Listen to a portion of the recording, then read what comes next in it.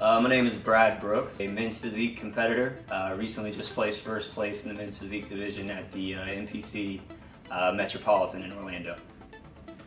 When you first started on the Freestyler, tell me how you changed your mind about it. From the minute you first saw it to the minute you finished with it. When I first saw it, I was probably typical reaction of seeing resistance bands. Thinking, okay, just, resistance bands.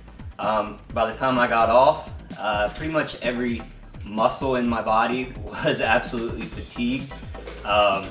And that's saying a lot considering I do a lot of drop set training. And I work my muscles to fatigue. You could probably see my muscles were just absolutely done, shaking, and yeah, that was definitely a workout. And I would like to know, when you were doing all the movements, how did your core feel throughout that experience? The core is completely trained throughout every exercise because you are absolutely keeping the core completely hard the entire time. And when you work out with free weights, that's something that you don't get.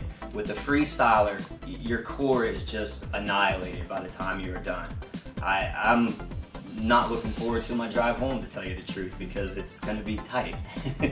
And right now, if you had to react to how your body feels, do you feel limber or tight and constricted?